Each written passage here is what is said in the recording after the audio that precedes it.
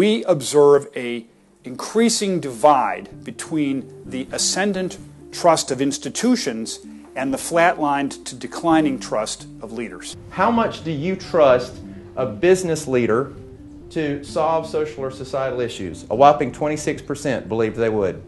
How much do you believe a business leader will make an ethical and moral decision? 19%. What's telling about this slide is not the blue and the red, in my opinion, but the gray.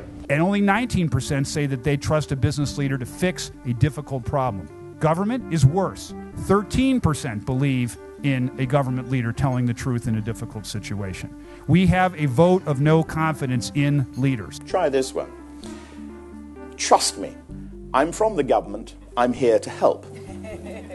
Very few people actually believe that that is what is going to happen when a politician says this, and yet politicians who say it believe it in their souls, that they are trying to do their best, and they are motivated by the very highest instincts. You've got an enormous chasm of global governance, and you've got an enormous gap domestically in governance. So the fact that people would have some problems with the quality of their leadership seems to me to be entirely rational. Today, what makes you trusted is, do you treat your employees well? Do you put customers ahead of profit?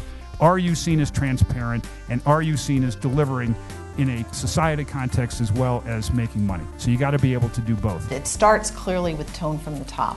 There's no substitute for repeated, direct leadership, tone from the top that sets the direction. But that has to be backed up by quantifiable metrics. We believe that the old pyramid of influence, that top-down, that was our model, one could argue as early as 10 years ago, is today mirrored by a pyramid of community. And we believe that those two pyramids come together to create today's diamond of influence.